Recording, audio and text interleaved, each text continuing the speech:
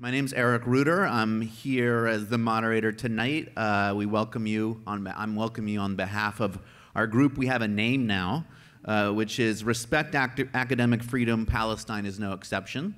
In just the last couple weeks, we've seen really how important this idea is.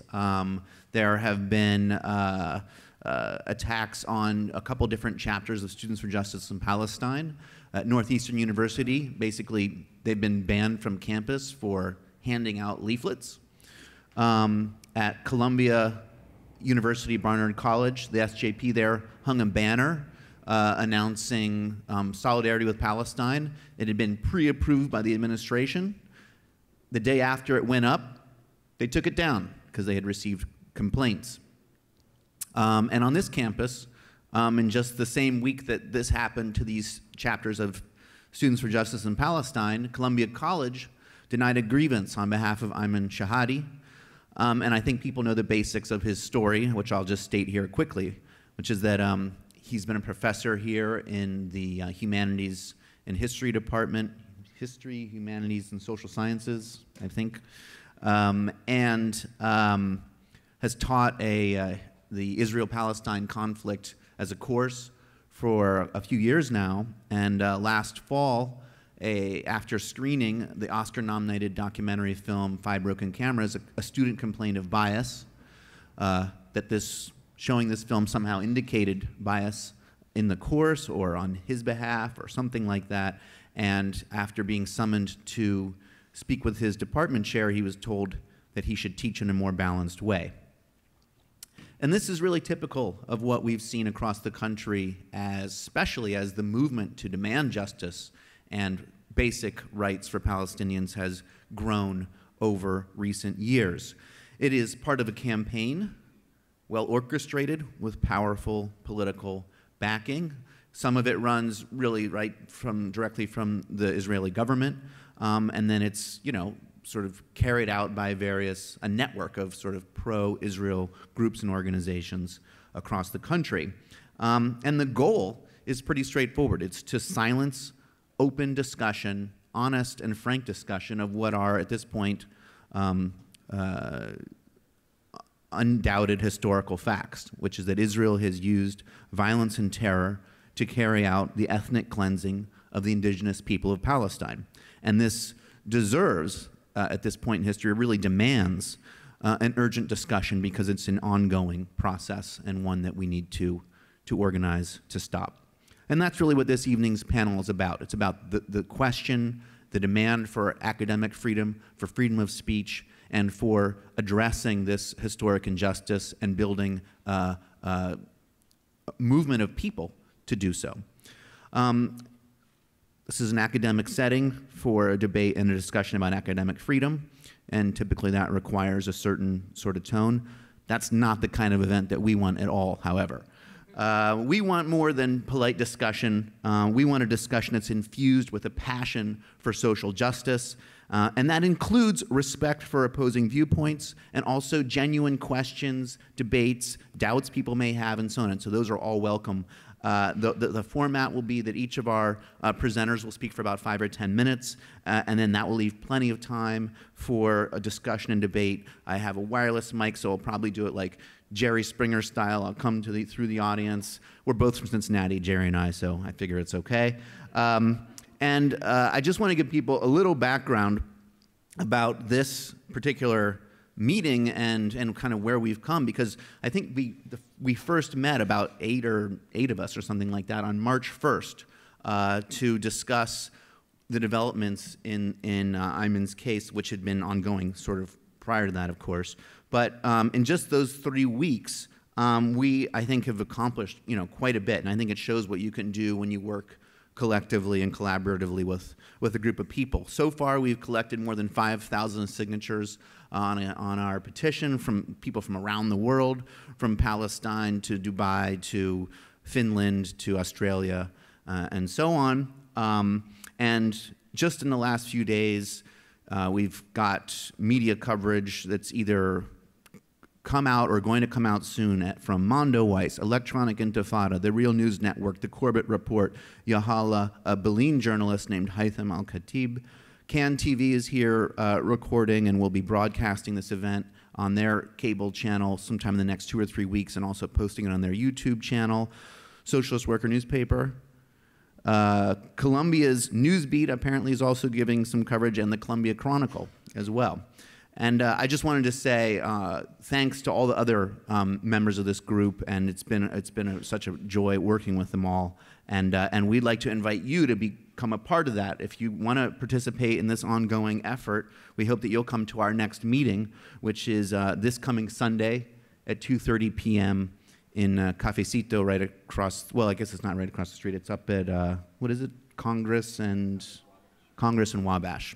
Right in the International Hostel there. Without really further ado, I'm going to introduce our speakers as they in turn. And the first speaker is Ava Ginsberg. She is a documentary film major here at Columbia College and the president of the chapter here of Students for Justice in Palestine, Jewish Voice for Peace.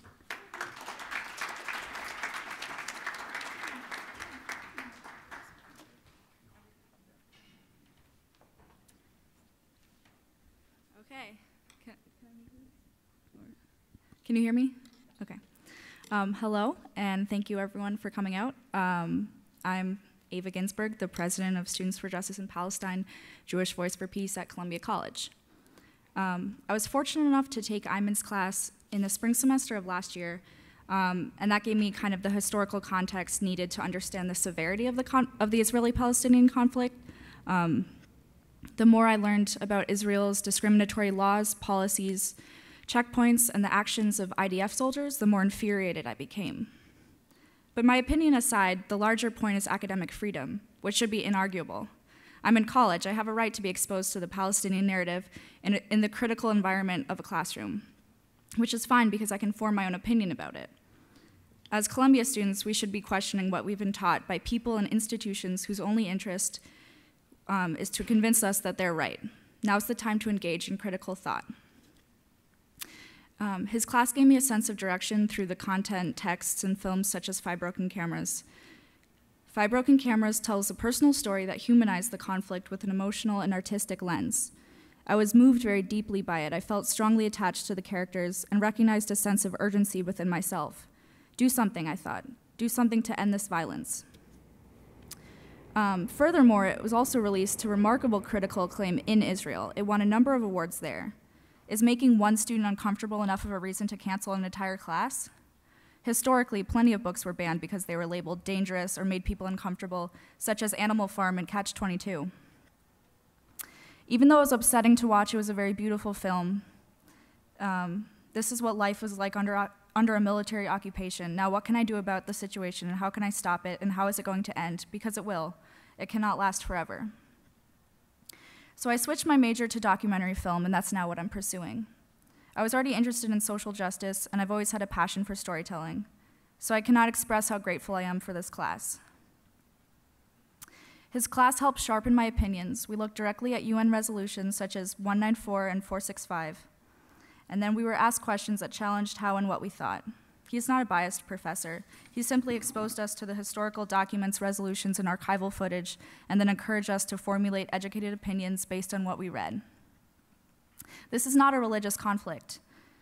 Judaism is not about occupation and starving a population. This conflict is about equality. It's about human civil rights.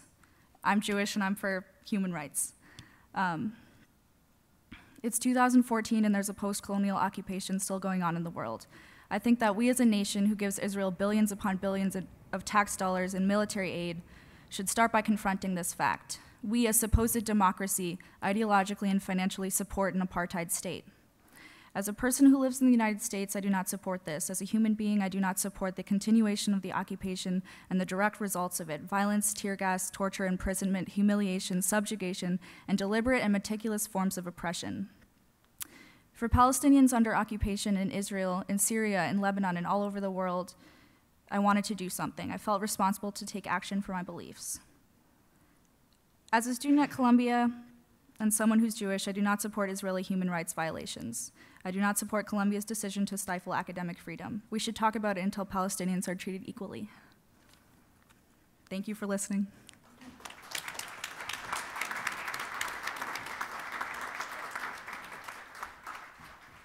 Thanks, Ava. Okay, the next speaker is Iymen Chehade. He's a MFA candidate here at Columbia College in Interdisciplinary Arts and Media, and he's the Vice President of Students for Justice in Palestine. And also, he's from Gaza. And I wanted to mention, actually, on that note that tomorrow evening, there's an event happening at 623 South Wabash here at Columbia College on the first floor at 7:30 p.m., a presentation by Eva Bartlett, who's spent years working in Gaza and who's on a speaking tour all across the country. And so she'll be here tomorrow evening if you want to kind of return to that question of Gaza in particular. But without further ado, Iymen.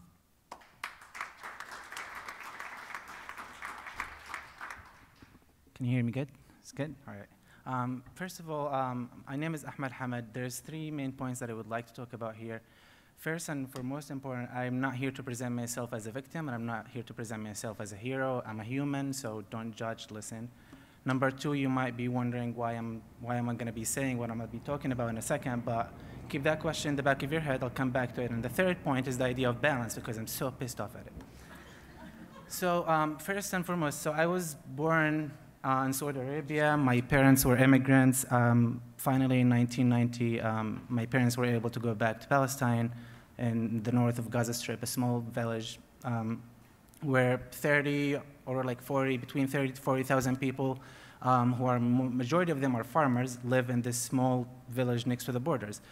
Where am I going to start from? On February 14, 2002, my cousin Amjad, who was my soccer coach, was killed.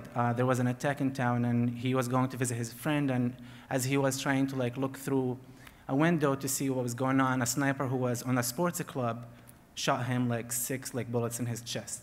That's number one. 2004, my cousin Luay was killed on October 7th, and 3 days later, my other cousin was killed. It was October 11th. My friend Aed was killed on November 15th, 2011. My friend Ibrahim was killed on September 28th, 2009. My three best friends, Muhammad and Ibrahim were killed on February 23rd, 2008.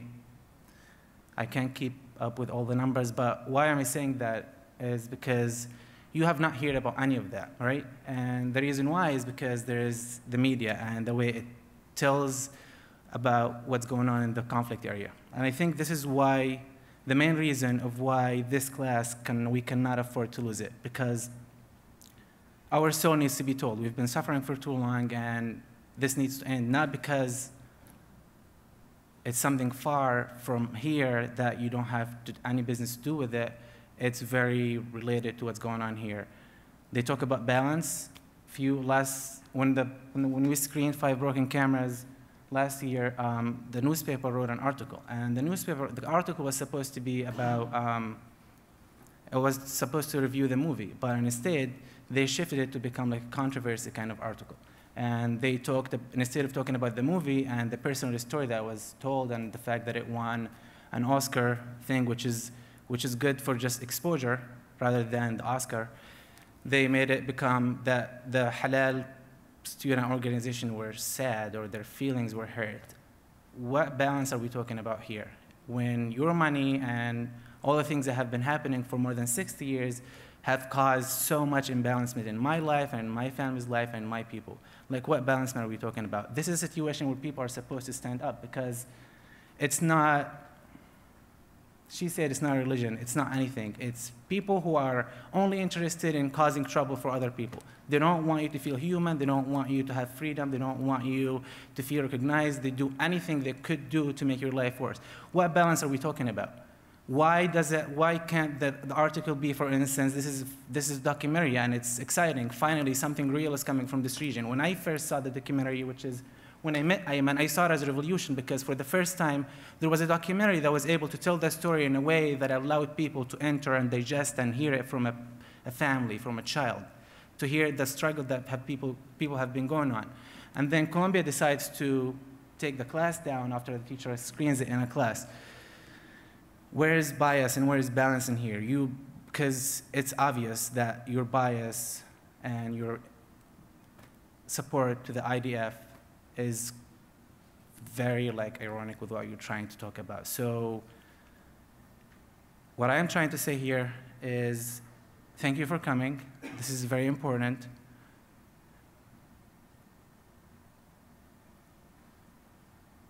I haven't shared any of these things before, and I haven't prepared a speech, and I decided not to because I'm not that type of person.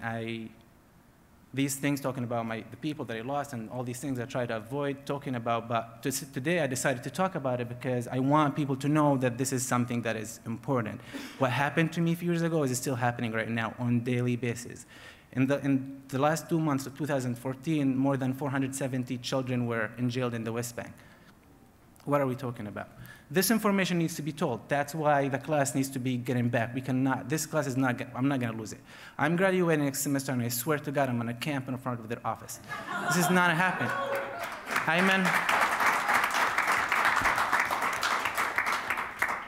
Iymen, when I first talked to him, when he told me first about the class, he said something that was very important. He said, losing the class to me is kind of like losing my village. And yes, it is. Because they want to bring in someone who could come in and tell students things that they don't want people to know. And obviously, Israel has been feeling more threatened in the last few years because there has been more exposure to all the human rights violations that they've been doing for too long. And they've been doing anything they could to illuminate the Palestinian presence in the international communities and institutions. And we're not going to stop. I'm graduating in May. I don't know where I'm going, but I'm going to keep fighting for this. And the reason why is because my family's home, and I can't be removed from that, and because I was myself hurt, and I need justice back for myself. I need to know what happened to all these people that were for no reason just killed by money that was sent from this country that talks about balance and bias and all democracy and that bullshit. So please, I challenge you, do not stop right here. Come back and look at things and open the conversation. We can talk. There is a lot to talk about. We're not holding knives here. We're here to talk. So thank you.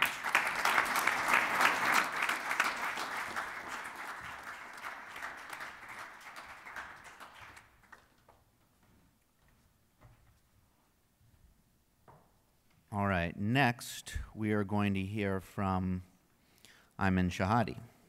And before I introduce Iymen, I just wanted to read one of the many comments that we received, when this petition started collecting signatures and they started pouring in, people could leave comments, and some of them came from some of Iymen's students themselves. Here was one of them. I had Iymen Chehade for 2 classes regarding the Middle East, one of them being the Israel-Palestine conflict class. I learned an incredible amount from him and the classes. It is a shame to take that away from students, but it's an even bigger shame how blindly unaware Columbia College administrators are of their own bias. Iymen.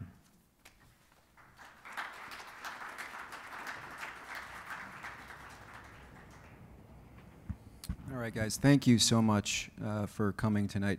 I just want to give you guys a little bit of a background about the class and tell you how it came about, talk a little bit about some of the challenges that I've faced in teaching the class and some of the amazing experiences that I've had as well. And so this is a class that I put together and came to Columbia in the year 2010. So I'd been teaching for a couple of years prior to that.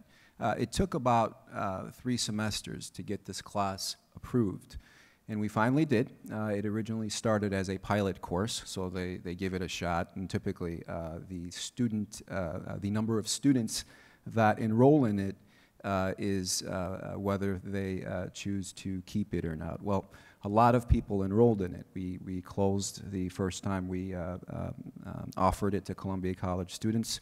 it got more popular. At one point, we had 3 sections, and those 3 sections would close.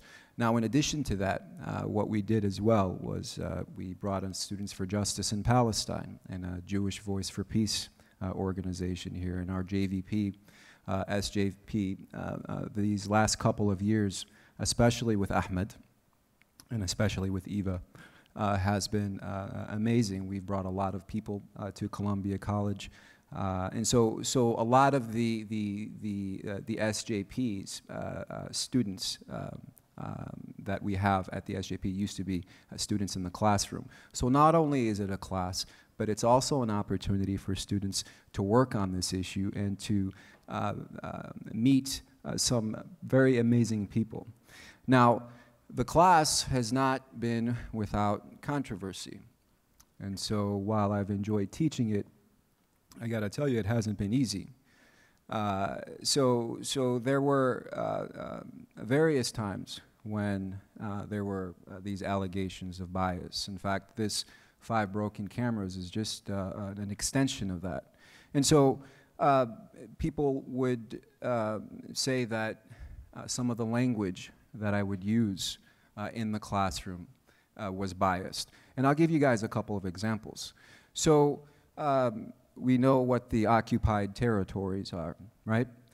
There are students in the past who have thought that that word, occupied or occupied territories, is biased. And instead, the preference is to call them disputed territories.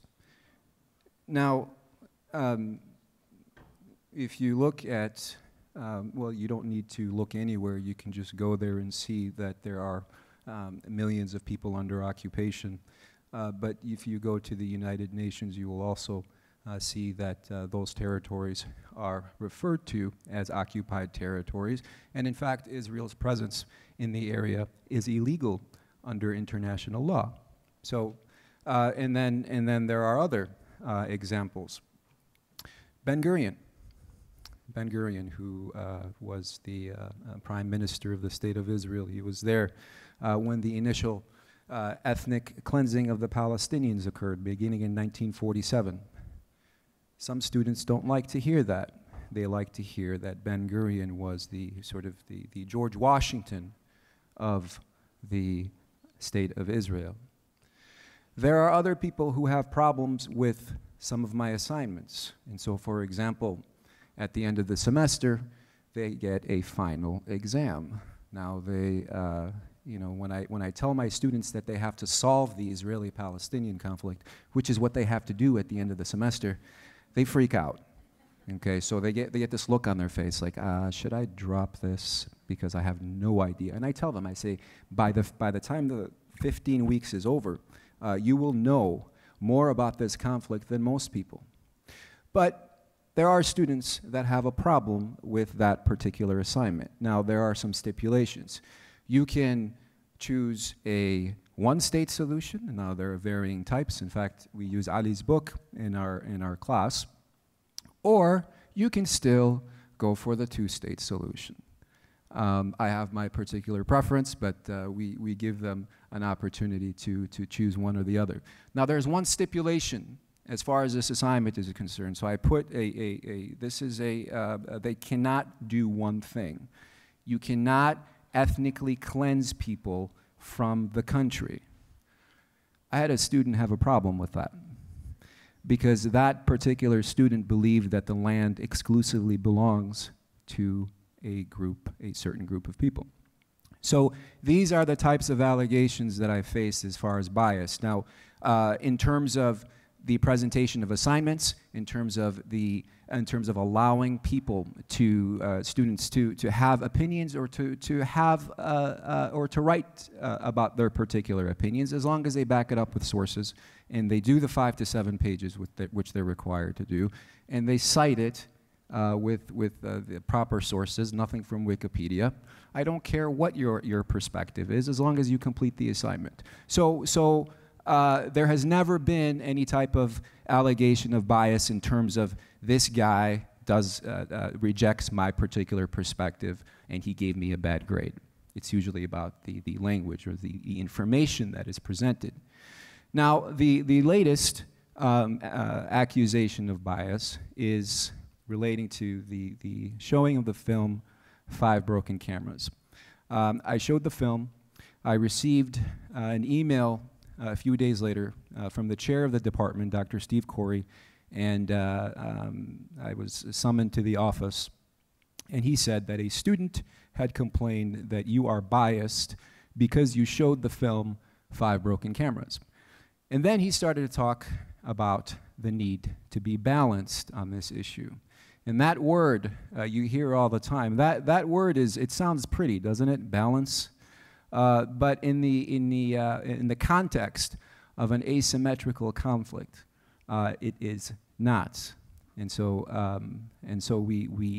he went. I asked him. I said, Dr. Corey, I said, why didn't you tell the student to come and talk to me? He said, well, you know, I had an African American professor in college who was very angry, and he especially disliked the white students. And I said, well, hold on a second. I said, you know, I treat all my students fairly. I don't distinguish between students. And he said, no, you know, conversation went on, asked for my qualifications as well. I've been teaching there for almost 7 years at this point. I left a few days later. The class went live, and by the way, this was a class that I was contracted to teach. So I had the contract. I had 2 sections of the Israeli-Palestinian conflict, and a few days later, the class was cut. Now I immediately went to PFAC. PFAC is our union here at Columbia College, and I said, what in the world happened here? So PFAC saw the information. We filed our first grievance. We were rejected in our first grievance. So then we do the second step, which is to file another grievance. We filed another grievance, and that's when I was introduced to Dr. Louise Love.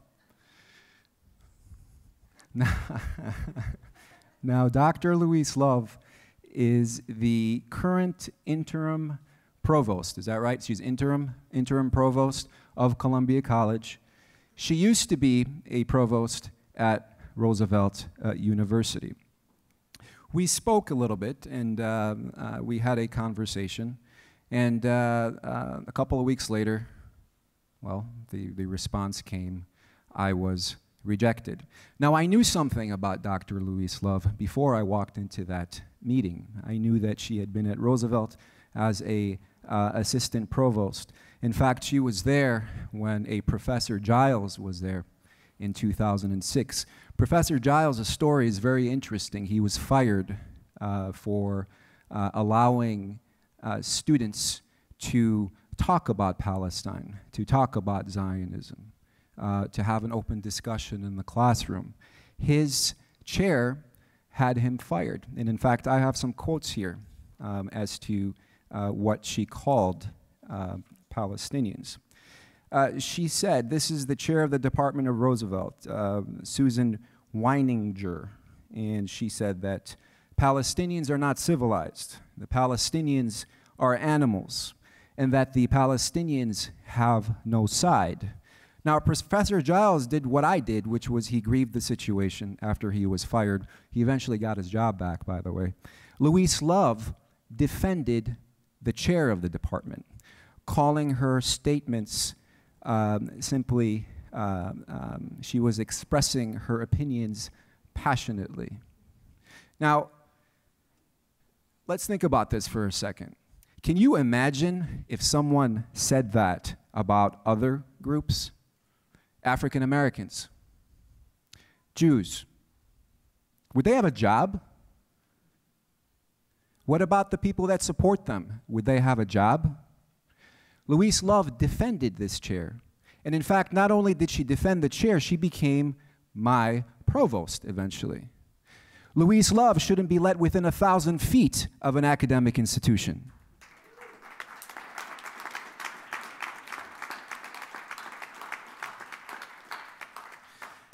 Now, As far as the issue of balance is concerned in the issue of the Palestine conflict, the bottom line is this, is that we are dealing with a country that, and I'm referring to Israel, we're dealing with a state that has all the mechanisms of a state. In other words, it has a military, it has political power, and it in fact is very funded by other countries, especially here in the United States.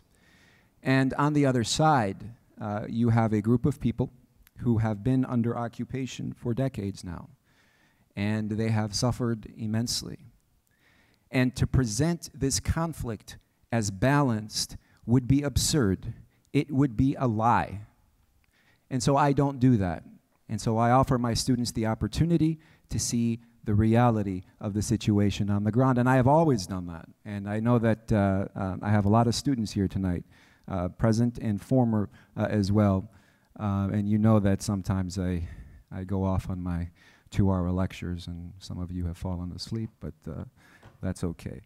But in the end, I think that on a broader level, I think, can you imagine if everything that we teach as professors is balanced? Can you imagine that? We wouldn't learn. The idea, it's all about the students in the end, and the idea is to teach in such a way where students are able to think outside of the box and to think in a critical manner, and that's what I try to do.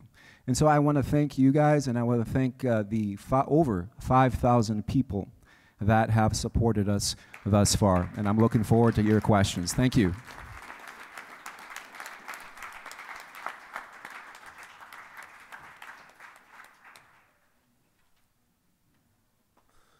All right. Our next speaker is John Wilson. He is the editor of Illinois Academe and the author of a book called Patriotic Correctness, Academic Freedom and Its Enemies. John.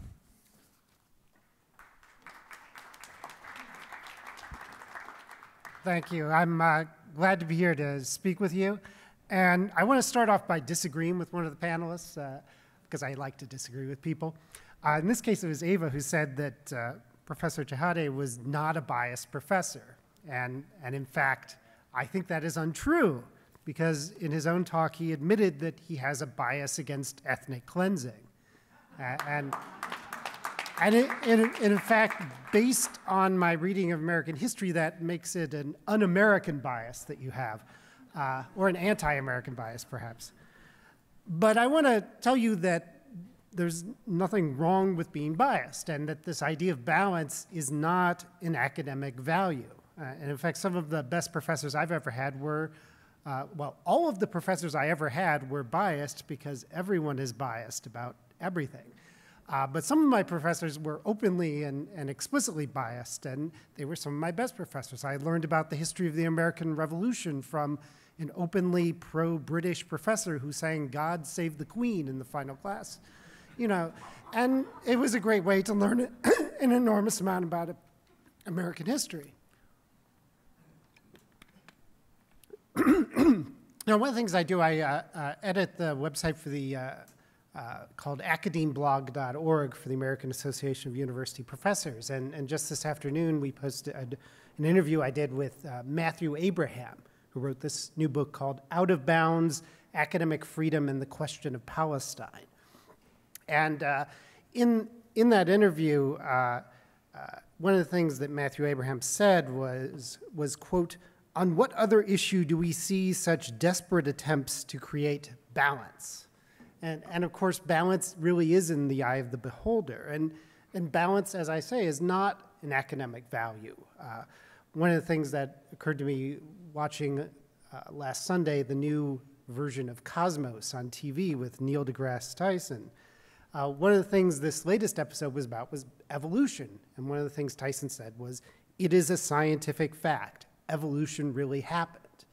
And it was a show that included no balance. There was no even exchange with the other side, who was pro-creationism. It was, these are the scientific facts. And that's in many ways what academia does in teaching about evolution. There are a few Christian colleges still that actually ban the teaching of evolution, but they're a very rare exception. For the most part, the teaching of evolution is not a balanced issue, and there are many other issues that are not balanced. What we need in academia is not balance, but academic freedom. It's fair grading of students, freedom of speech for students, freedom of speech for professors. And these are all the values that are essential as opposed to balance. And in talking about this case, I think it's important to keep in mind the whole context of the attacks on academic freedom across the country, particularly on the Israeli-Palestine issue, and particularly on those who advocate have a bias towards the Palestinian position. And in my book, Patriotic Correctness, I have a whole chapter devoted to this, and I can't get into all of those examples, but I do write about the case of Douglas Giles at Roosevelt University. And I think you heard a good explanation about what happened in that case, although I should point out he did not get his job back. He got a settlement from the university. He was essentially paid, and he went somewhere else to be exploited for his labor as an adjunct faculty member. So there's a lot of places you can go to be exploited in that way. So it was and there were a lot of good things that came out of the Giles case. There was an academic freedom committee established at Roosevelt. There was a lot of attention given to this. And unfortunately, what happens in academia is that a lot of the people responsible for these violations of academic freedom, like Louise Love, don't get banished from academia. They get promoted somewhere else, and as happened with her. I think one of the things that's important about the Giles case to note is a word I want to emphasize called pretext. And what pretext means is when someone gives a false explanation other than what the real reason is for doing something.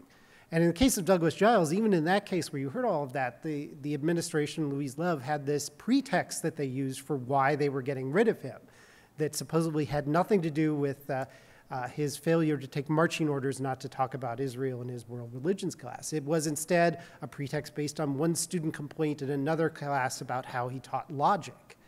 And something that the American Philosophical Association investigated and found was totally ludicrous, that the university had made no effort whatsoever to any way look into his teaching about logic, but had simply used this as a pretext to fire him.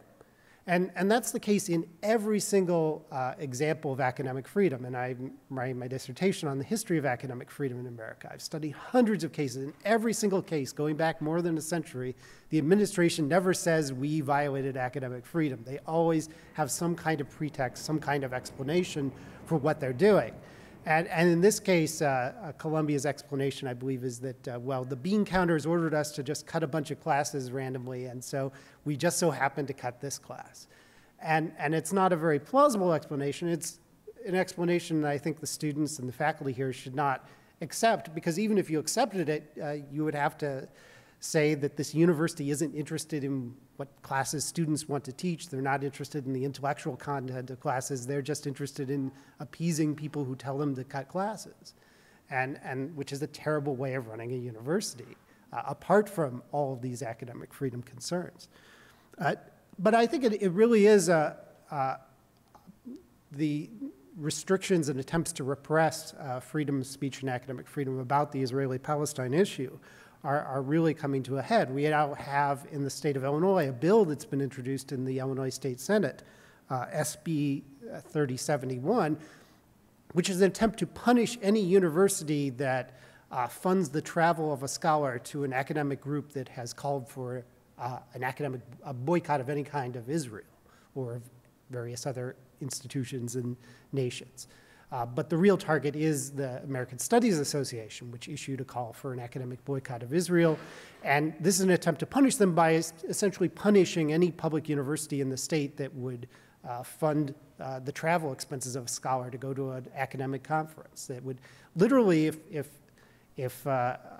according to what the writers of this bill wanted, if a scholar from the University of Illinois was given travel funds to go attend the American Studies Association, the entire budget of the University of Illinois, some $654 million, would be instantly cut under this law with no opportunity for appeal. That it really is an attempt to force public universities to engage in massive repression in banning all these organizations and groups and any association with them. And it really is trying to send a message out to scholars that the criticism of Israel is unacceptable. And this, I think, is one of the key issues, and this is the context in which this pretext is happening. And it's a context of repression that I think we need to fight against, and I'm very heartened that there is this fight and this public attention going on about this issue. Thank you.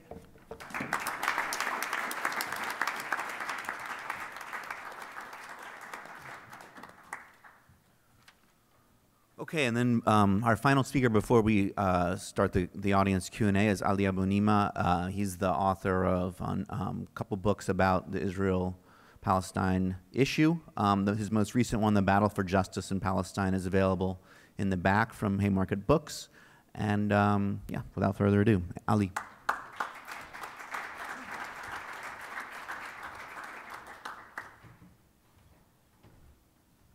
Good evening, and thank you. I'm really honored to have been included on this panel, and I'm really happy to be here to stand with Iymen. I think that the attack on his freedom is outrageous, and I'm hoping that his class will, as a result of the work that people here are doing, be restored as soon as possible, because I also want you to use the new book in your class.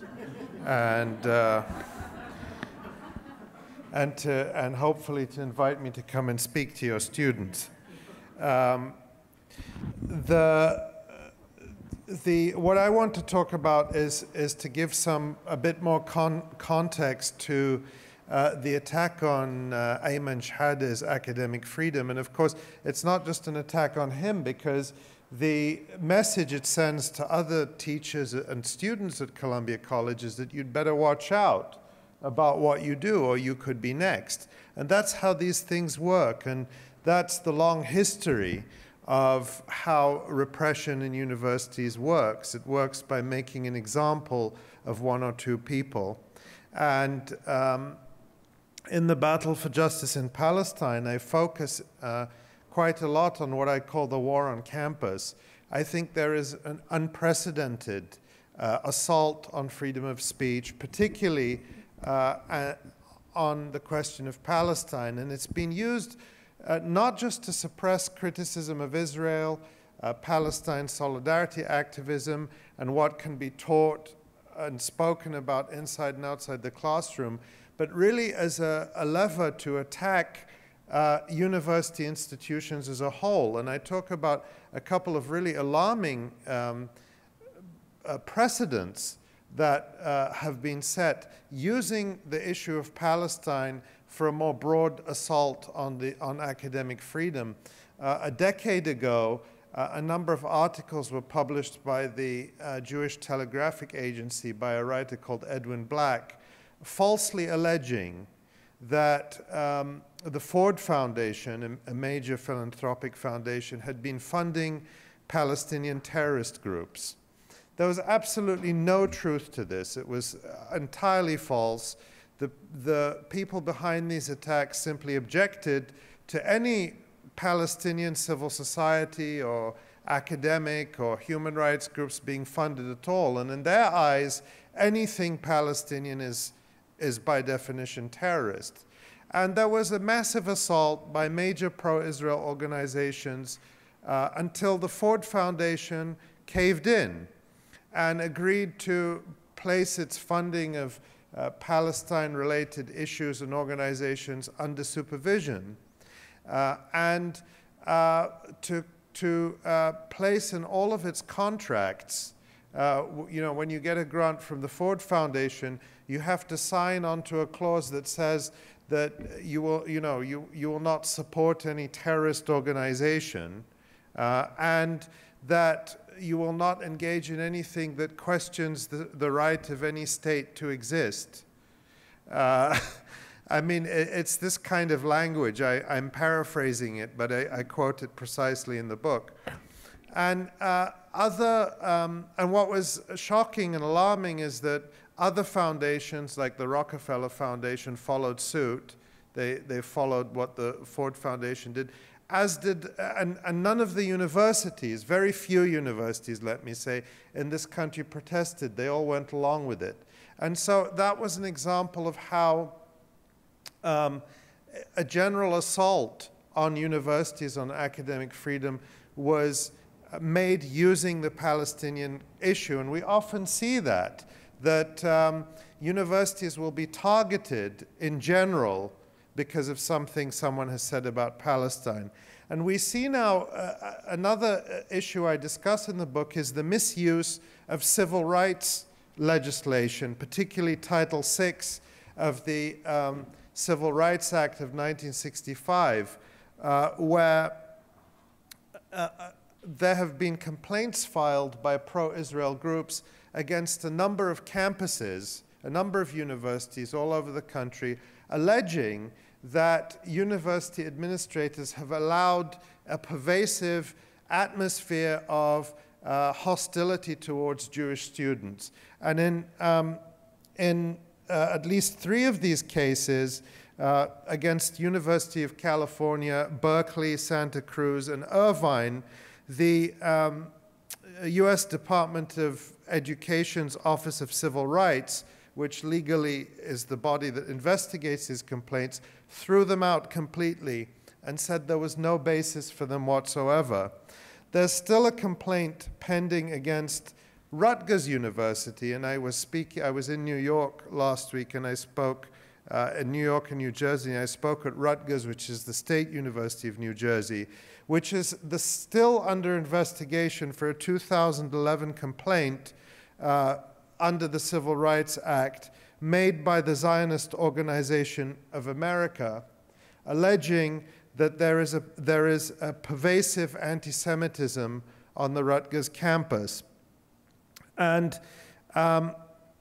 what I want to, what this example tells us is something more general.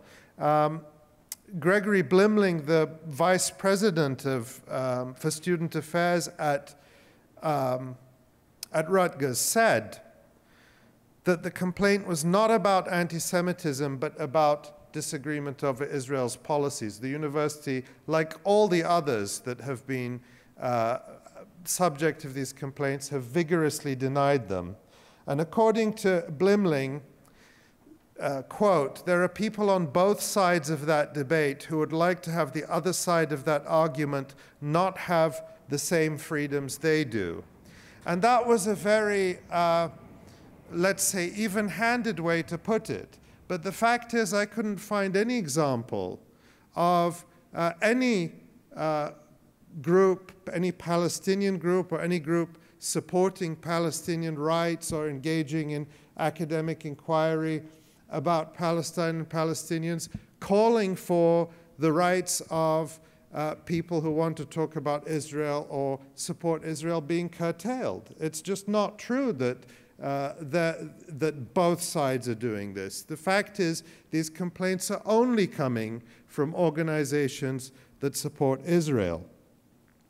But again, in the attack on Rutgers, we see the effect that simply the filing of the complaint has had on the right of students to freely learn and teachers to freely teach about the question of Palestine.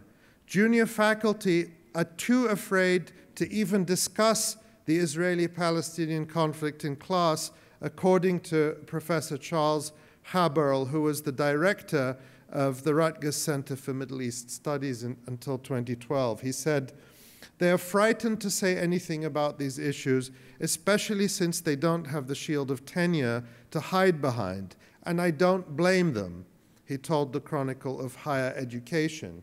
Now, almost everywhere I go, I hear stories like this. I hear it from students who often have, invited me to come and speak, or they've put on an event, and they face harassment, they face accusations. I've heard it from teachers and professors who talk about the relentless harassment and complaints they get when they talk about Palestine. Underlying all of this is an assumption that you can be that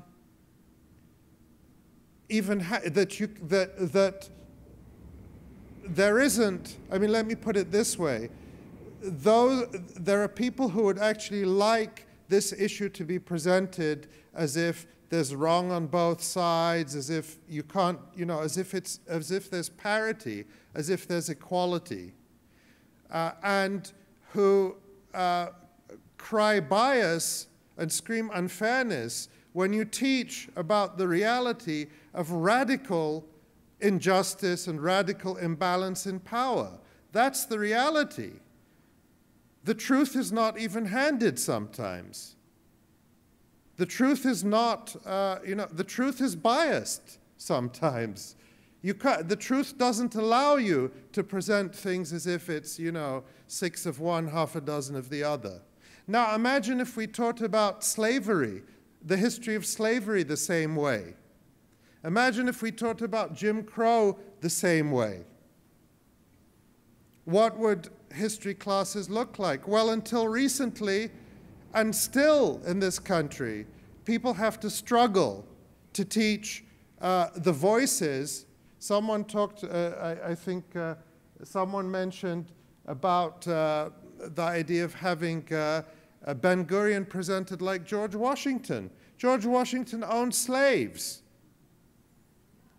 So, it tells us in our own history how hard people have had to fight to include in the classroom the voices of Harriet Tubman and Sojourner Truth, and the truth about the founding fathers, who were slave owners, who were rapists, and how to begin to undo the legacy of decades and centuries of teaching people that a framework that assumes white supremacy is actually neutral and unbiased and even-handed. So the struggle to teach about Palestine, the struggle to include Palestinian voices, is one that ought to be familiar to us. And it's a struggle that's alive in this country still. I talk in the book about what's happening in Arizona, where the Tucson school district has been forced to remove books, including books by Rodolfo Acuna and Buffy St. Marie, and many other Native and Chicano writers, because the state of Arizona passed a law outlawing the teaching of ethnic studies, because they claim that teaching Chicano history incites hatred and racial division. Only teaching white supremacist history and settler history makes people love each other, according to the authors of the Arizona law. So these struggles are very familiar, and they're happening in this country. And it's very important to make that connection. But I think it's also true, even though the treatment that Iymen is facing and that many other college professors are facing is not unique. I think there is something special about, or let's say there's a greater level of fear and concern and intimidation around the question of Palestine. And ironically, with all my respect for the work of groups like AAUP, I mean, one of the ironic situations that came up in the past year was the Journal of Academic Freedom. Even the Journal of Academic Freedom was not immune from this pressure when last year they published a special issue on on the question of boycott, because it's so controversial in this country. There's a huge fight. We're having laws passed or laws proposed, as we heard, to punish universities and to take away funding and to penalize people. So we ought to have a discussion about it. We ought to have a debate. And when the Journal of Academic Freedom published a special issue airing the views that are never heard in the debate, that are always marginalized from the New York Times and the Washington Post and the Chicago Tribune, they were pressured by the president and the senior members of AAUP to revise the issue and to include pro-Israeli perspective. So even the Journal of Academic Freedom is not free to discuss this issue without harassment. So I'll just say that what's happening here is part of a much bigger assault on free speech. Eric mentioned that right now, the first time this has happened in the United States, to my knowledge, Students for Justice in Palestine has actually been banned outright at Northeastern University. We know that this is not an isolated thing. We know, and we can go into it in the discussion, that there are groups, including groups that are involved in these anti-freedom of speech campaigns nationally, who are pushing university administrations to do this. The question now is that ban on Students for Justice in Palestine at Northeastern University going to be the first in a series of such blatant, outright acts of censorship, or are we going to successfully fight back and stop it right here? Thank you.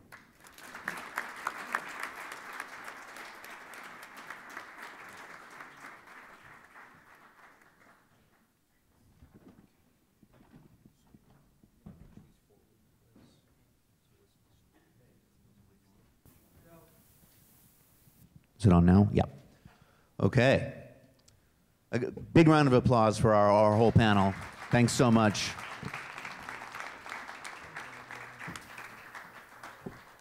Okay, so we're going to open it up for some Q&A. Can you hand me my phone right there? So if you want to put up your hand, I'll come bring the mic over to you. And if you could keep you're welcome to make a comment. I mean, you don't only have to ask a question, but try to, be relatively concise if you could. Thank you. I'd like to know if this section of your course has been reinstated or if there's any movement on the part of the administration of the college to reinstate that section, to change its attitude. As of now, there hasn't been anything. The college has said that that the class is cut, and we haven't heard anything in terms of it coming back. So what we'll find out in the next, when are we going to find out? Next couple of weeks, a week or so? A week or so? What the schedule for the fall semester is going to be. Yeah.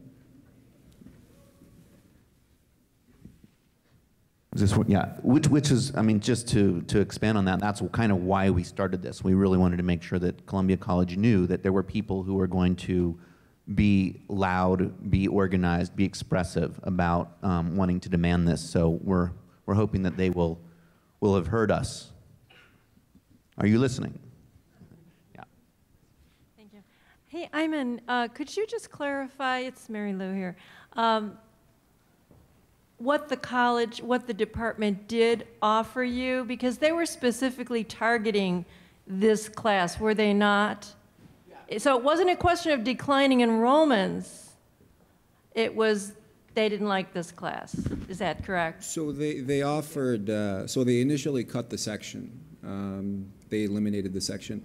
Now, because I am a senior faculty, what happens is that I'm supposed to, I have first dibs on two sections of a class or two courses. And so when PFAC found out about this, what they did was that they sent them out an email, and after a few days, they offered me another class. but it was a totally different class. It was a class, it was the Middle East up to Muhammad, so 1,400 years away from the, that's how far they're trying to keep me away from this conflict. So, and so I said, no, I'm not going to take this class. And another aspect of that is that the class itself, so I looked at my enrollment, because they do take enrollment seriously here at Columbia.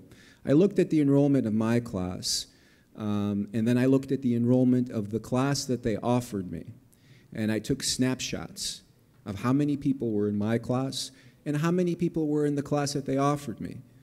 So at Columbia, for history classes, I believe the maximum number of students that you can have is 25. And then after that, what you have to do, if you're a student, you have to call the instructor and you have to ask for permission. I had 25 students in my class. The class that they offered me had 2. And this is why the explanations and the narratives that they keep giving are absurd. They are absolutely absurd. Yeah, pretext, exactly. Other hands, other questions, comments, and we can continue talking about Iymen, but we can also talk about any number of things. So, I was just wondering about the response from other faculty in your department, Iymen, and from the university across the board.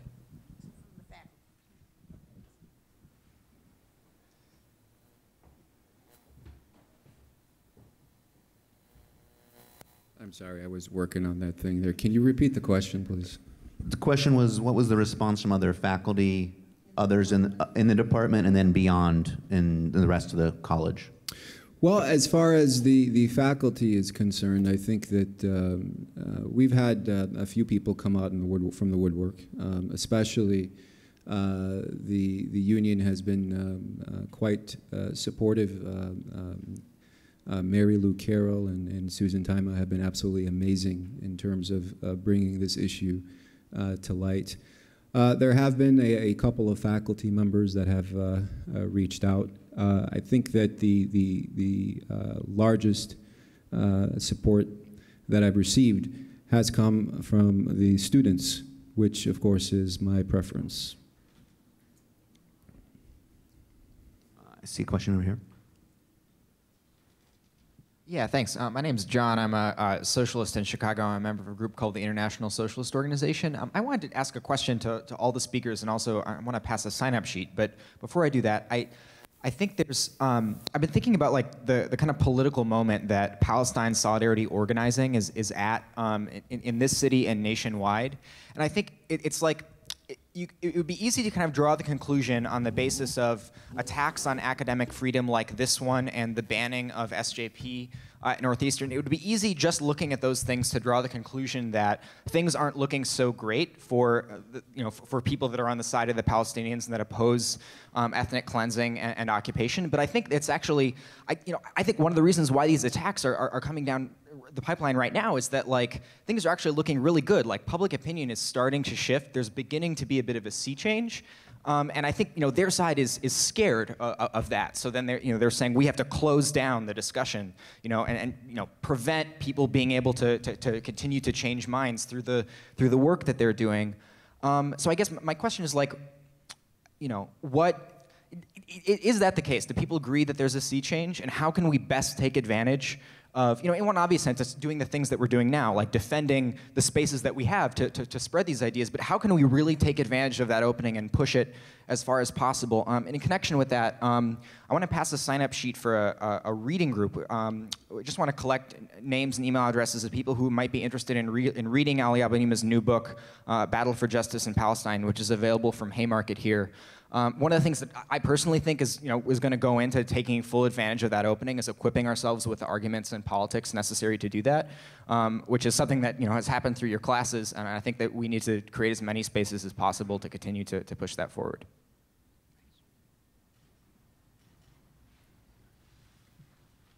Does anyone want to comment?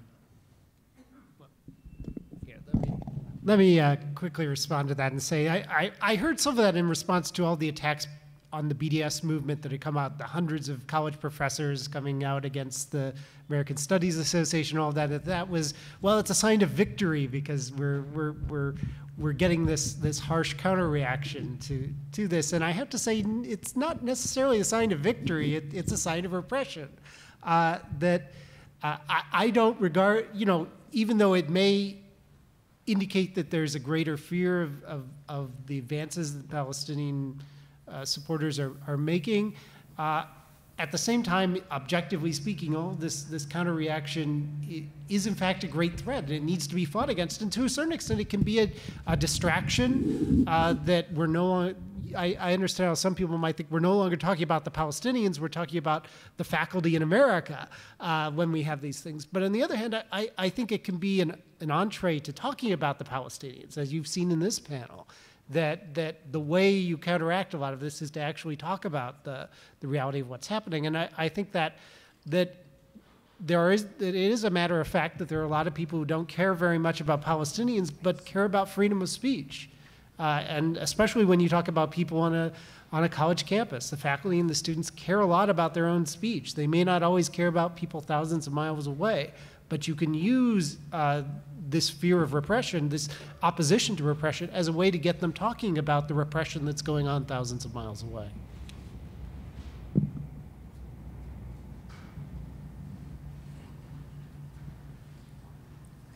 This is for anybody on the panel, or also to the union, potentially. I wonder if you see any connection between what some call the increasing corporatization of universities and academic freedom. And relatedly, I wonder if Iymen's case can teach us anything about the role that administrations have and should have in deciding course content and curriculum. Can I say something? I was just, before you said, I was thinking, that it's no coincidence that these attacks are coming at a time when universities are run more like businesses and corporations, and they're focused on maximizing revenue, and they operate their communication, corporate communications like, Coca-Cola or Boeing or any other corporation, and they're often in partnership with other corporations. And controversy is bad for business. And particularly controversy about Palestine. But when you look at universities across the board, they talk about freedom of, they always claim they're defending academic freedom. And yet the reality is that the people who have the most freedom and the most access and the most support from universities are those people with, governmental and corporate power. Universities are always, university presidents, I write about this in the book, they will come and, fawn over war criminals who come on campus. I mean, the University of Michigan next week, or in 2 weeks, Ehud Olmert, a war criminal, is coming to campus, sponsored by a number of university institutions, and he's been at the University of Chicago. And yet, we've seen numerous examples where students have held conferences on Palestine, on human rights, on holding war criminals accountable, and university administrations, under external pressure and due to their own cowardice. This has happened at Harvard and at University of Pennsylvania, among others, have denounced the students. They said, we dissociate. At Harvard, a year and a half ago, they had a conference on the one-state solution. The university forced the students who organized the conference to place a disclaimer on all their materials and all their websites saying that Harvard University, the provost, the president, and all of Harvard's units, various departments, do not endorse any of the content of this conference. 2 weeks later, they held a conference to promote Israel with no critics, and the provost of the university showed up to open it. So, they do what is good for business, what makes donors, corporations, etc. happy. And those who are trying to use the university as a space for dissent, as a space for inquiry, as a space for discussion, are frequently finding themselves squeezed out. And let me just quickly follow up on that by saying that actually universities are not afraid of controversy, which I know goes against what some of you might think. We're here. This is a controversy, and the administration could solve it just by restoring these classes or by addressing these issues. But administrators often don't avoid controversy. They encourage it when it is in their financial interest to do so. I mean, why do you think you had 200 college presidents speaking out against an academic boycott of Israel? It wasn't, why would they wade into this minefield of Israel and Palestine if they were afraid of controversy? They're not afraid of controversy. What they're interested in is appeasing financial interests. And the fact is that universities, the job of presidents of universities is to raise money. And it's to raise money from wealthy donors. And the fact is, in America, there are a lot of wealthy Jewish donors, disproportionately. And that is a key explanation, I think, for why, and which is a great thing. I love the Jews. They give a lot of money to universities. And this makes universities think, well, if we have all these Jewish donors, we better support Israel, or we might lose them.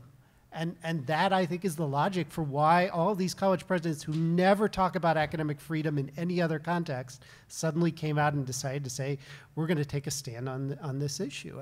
And what the students here have to do is they have to say, well, if you're going to be, if you're going to be serving your customers, serving your students, following your financial interest, you have to listen to what we say and make that outspoken and make that a cost of doing business and make yourselves part of the financial accounting that presidents do. Okay, I have a comment here, and then I saw you over here. I kind of have an intertwined comment and question. So I graduated from the University of Illinois at Urbana-Champaign, and just like a lot of the examples that we talked about, U of I is another fairly Zionist institution. Our chancellor actually hosted an event called Chancellor Herman Digs Israel, in which he basically detailed his amazing experiences in Israel and all of his time that he spent with the universities there. And I'm just going to set aside the fact that he did not visit Bir Zayt or Najah or any Palestinian universities. The kicker was when his wife stood up and she said, while I was there, I realized, did you know that Palestinian girls know how to read and they go to school? And it was just completely ridiculous.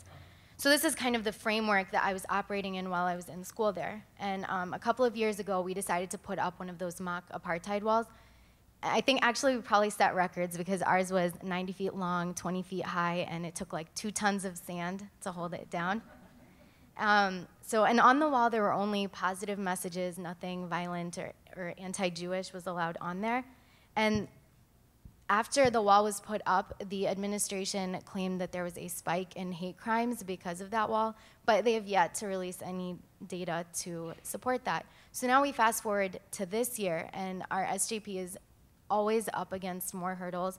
They pass ridiculous rules all the time. Like, for example, this wall can never be put up again because a week before they wanted to do it, they now passed a rule that says structures can only go up after 5 a.m. on campus, so you can't leave something that big up overnight, but art exhibits are allowed all the time.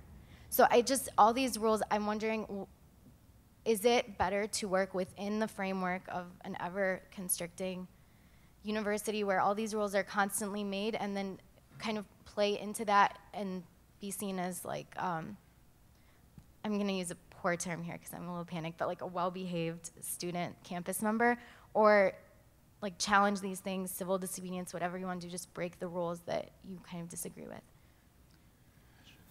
Well, I think that what people need to do, and this is this is not an easy undertaking by any means, to go against the grain or to go against the norm, but people need to stand up to these things and they need to challenge. You need to challenge the status quo. That's what needs to be done. And I think that if you look at what students are doing here as far as the support for this class, this is an example of that. Even the students that are in Boston right now who are petitioning to get their SJP back. Other places around the country are doing the same thing. And the only way that to create change, you have to go through the challenges.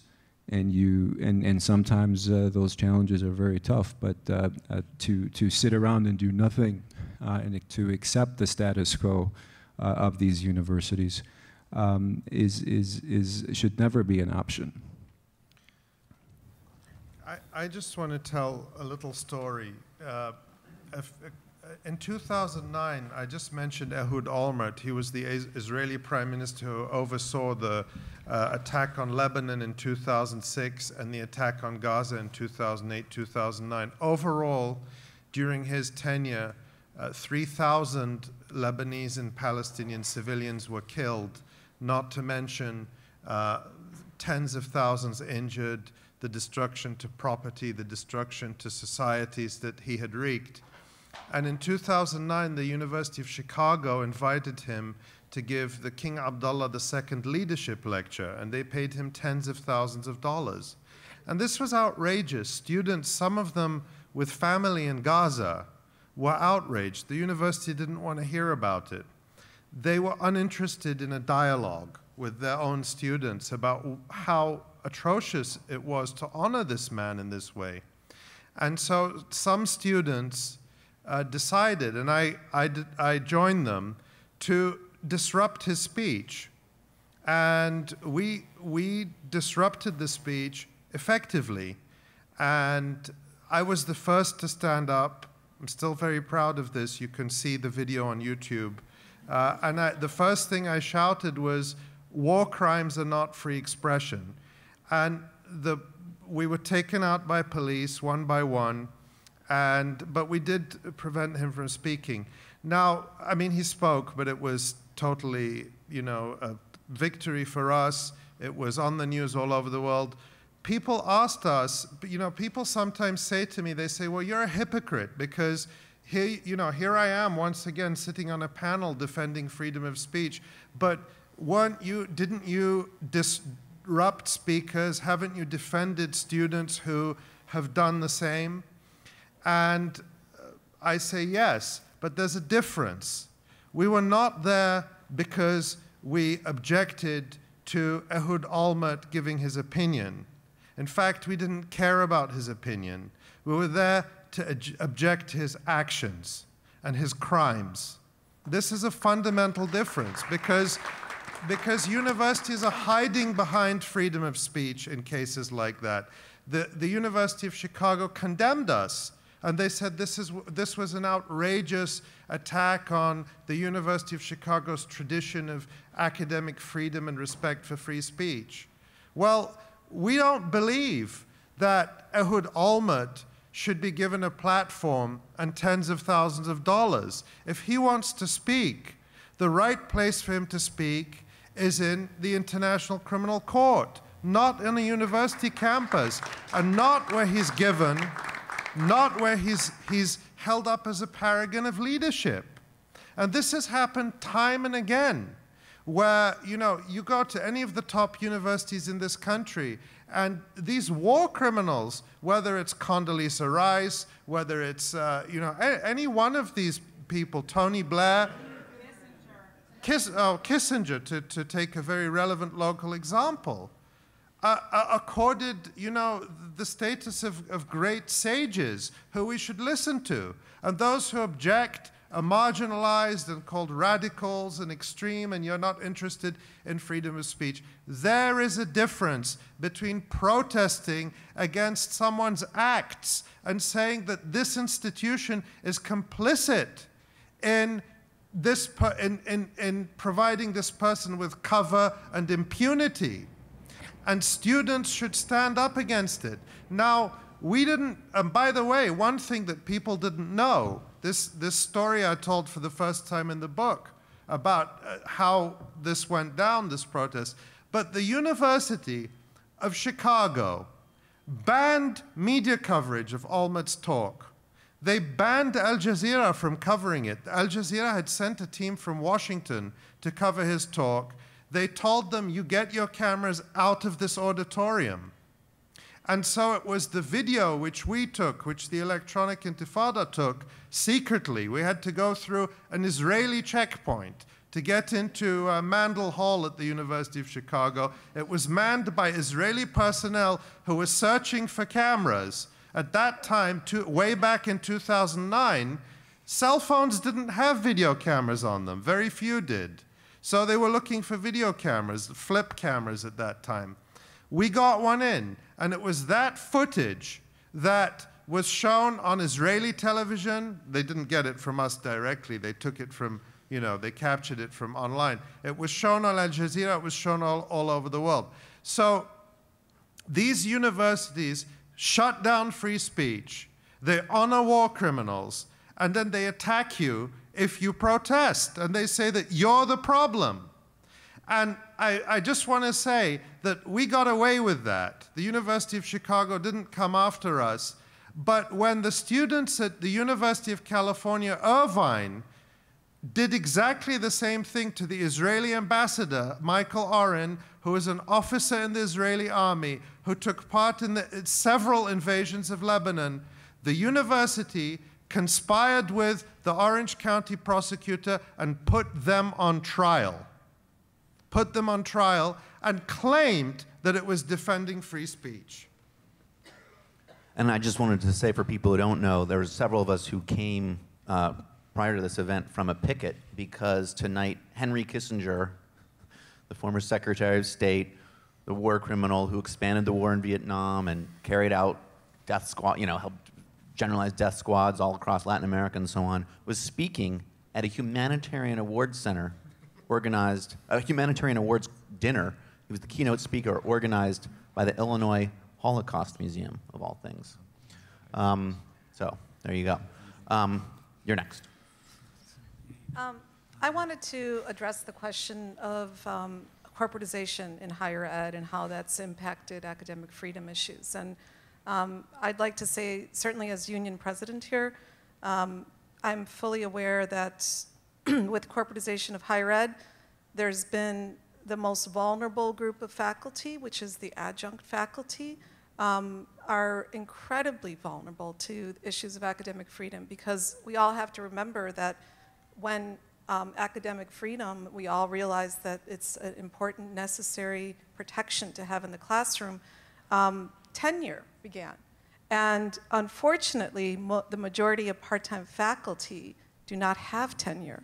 So I think that there's unfortunately a group of faculty now, the majority of which are part-time faculty, that need the same kind of protections that tenure gave in order to be able to speak freely. Because someone like Iymen, we do have a union, but most part-time faculty are not protected, and they need to have those same kind of protections as all faculty.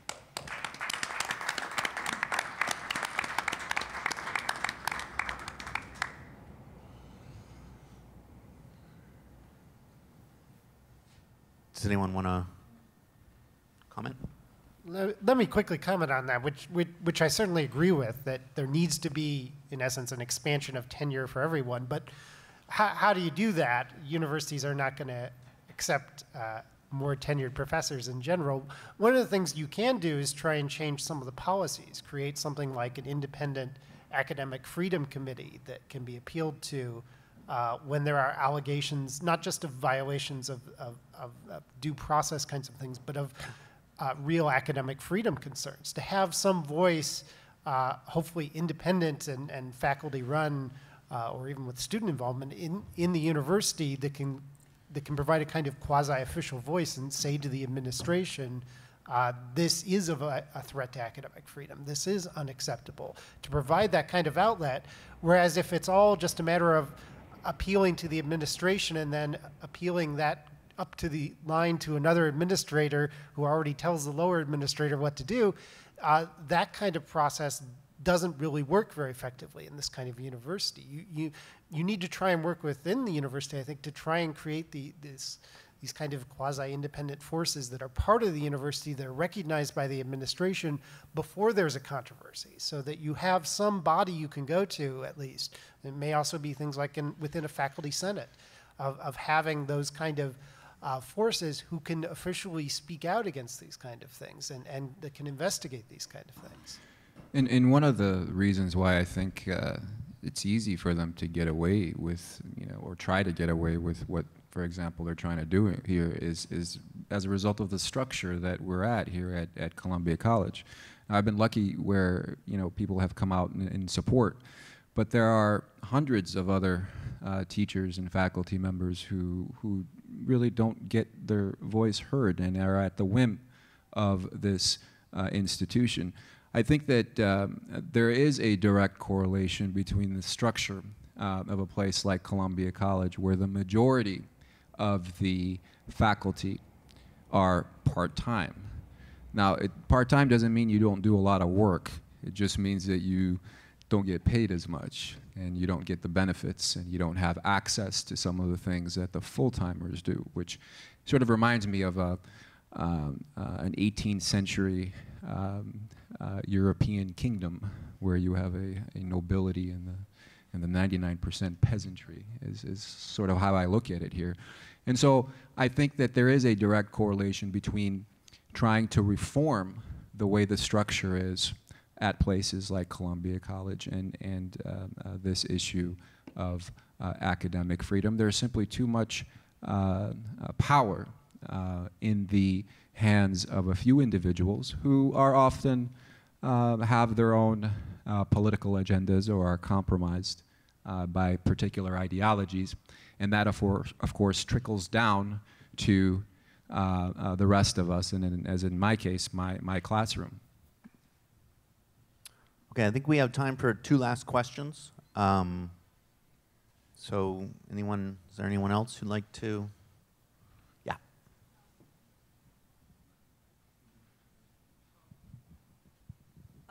Hi there, I'm an adjunct faculty, and thank you everyone for coming out to this. This is great. I just wanted to ask what's next, and what action are you taking next? Is the union doing something, and what can we do next as a... Well, we've got over 5,000 supporters now. We want 25,000. Maybe that's what we want.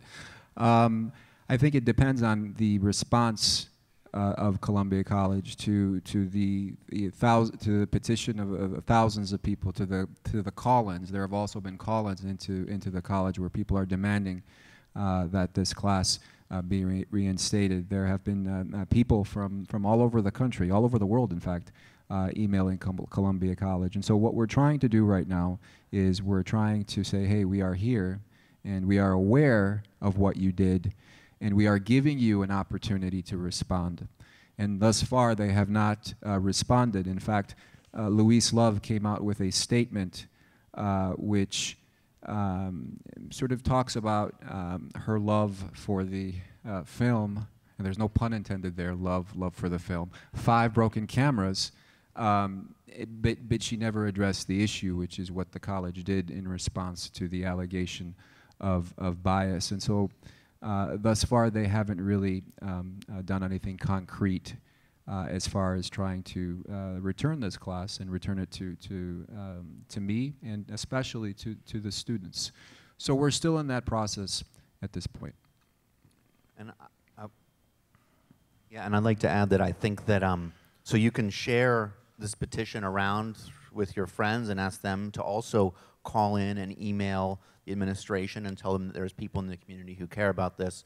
Also, we think that we may find out in a week or so what the assignments look like for next semester. We're preparing to continue with building a campaign until we are very confident that they are going to address this. So again, if you're able, or you know people who might be interested, come to our next meeting to be part of our planning process and figuring out what are some of our next steps concretely, and that'll be at 2:30 at the Cafecito Cafe up on Congress and Wabash. And then Lastly, there's going to be, I think we're talking about another forum that will take up some of these academic freedom questions Thursday, April 10th, and also stay tuned for other events, actions, and so on. I mean, I've had an idea that I've kind of floated around to people that, you know, what got the Northeastern Students for Justice in Palestine banned from campus was posting mock eviction notices that were to raise attention to the way in which homes are demolished by the Israelis. Palestinian homes are demolished by the Israelis. They give you 3 days notice, take your stuff out because this home is being demolished. And they put up these mock eviction notices that said, this building is going to be demolished. They made it very clear this is not real on the thing. But there were complaints that this made people feel unsafe, and they used that as, again, the pretext to kick SJP off campus. I think that if people did that all across the country, SJP chapters, activists of all sorts, started putting these up, I think it actually would say what? It would say, well, either we did this here and nothing happened to us, and that is actually an act of solidarity that would help the Northeastern SJP, or if they crack down, again, I think it's just a blatant violation of the basic freedom of speech and right to have your point of view heard. And I think that we could think about doing that in all sorts of places. Did you want to make a comment? Let me make just one, maybe you've already thought of this. But and then we'll take one last question, and then we'll conclude just for people, so people know. Maybe you've already thought of this, but one thing you could do is have students at Columbia sort of sign up and say, I want to take this class in the fall. And if you present a list of 100 names of Columbia students who say, I want to take this class in the fall, it becomes very difficult for the university to say, well, there's not enough interest to have more than a class for 25 students here. And also, I think there's something important to address too as well. And we've been talking about this word academic freedom. My question to the students is, how much do you guys pay to go to this school on a yearly basis? How much? What's the number? 22,000? Do you get room and board for that? Do they feed you? Do they burp you? They don't do any of that stuff. Okay. So $22,000 a year, this is just for the classes. That's a lot of money, you guys. That's almost $100,000 a year for over a 4-year period. $100,000. I think that you deserve to have professors that can teach different perspectives. If you're paying $100,000 for an education, that is what you should focus on. That is what you should demand from this administration, not to allow anyone to stifle your education, which you are paying a lot of money for. Okay, and is there any last question or comment that anyone wants to make? One more.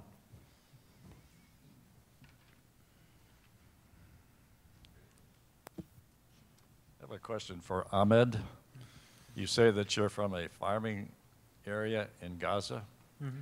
How close are you to the fortified, militarized border where Israel has declared its arbitrary 300-meter exclusion zone and where Israeli soldiers like to use Palestinians on their own property for target practice?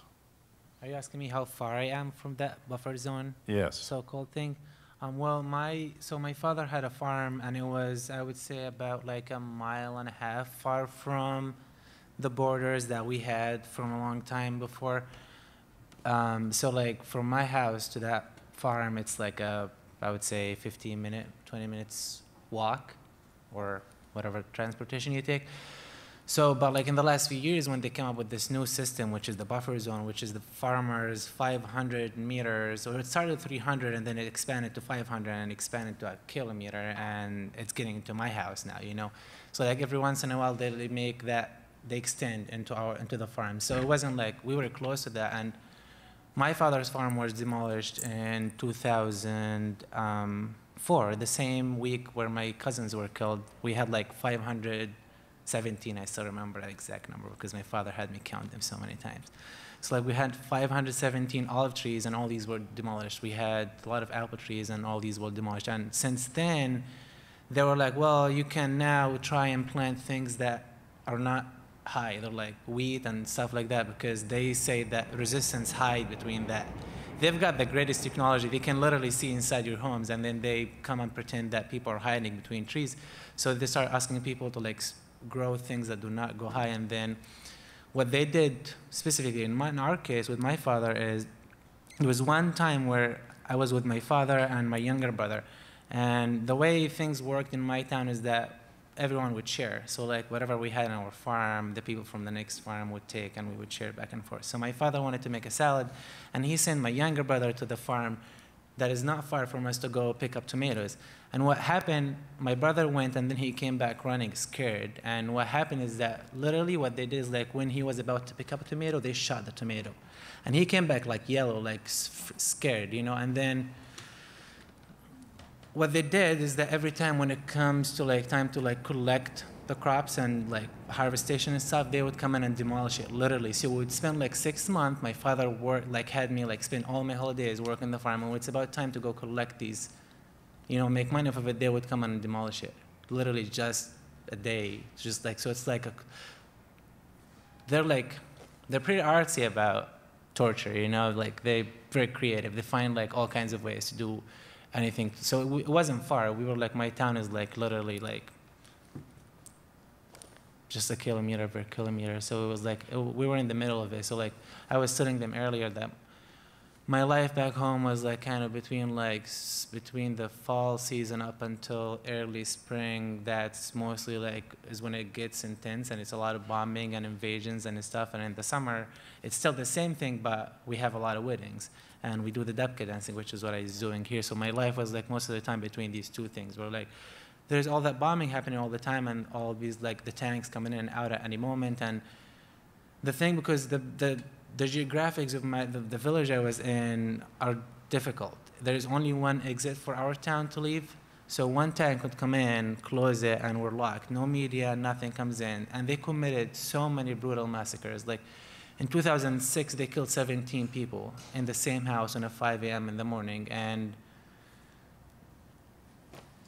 some people tried to sue them, and no one did anything about it. So it's like I was very much inside it, the whole thing. Do you have a hard time returning to Gaza? I do. I do. In fact, I tried to go home over Christmas, and I epically failed. I was held in Egypt for a week because the borders were closed, and then they had me come back to the U.S. So yeah, it is a bit difficult to go back home. Well, I just want to say, again, thanks for everyone for coming. I'd like to just give one last round of applause for our panel.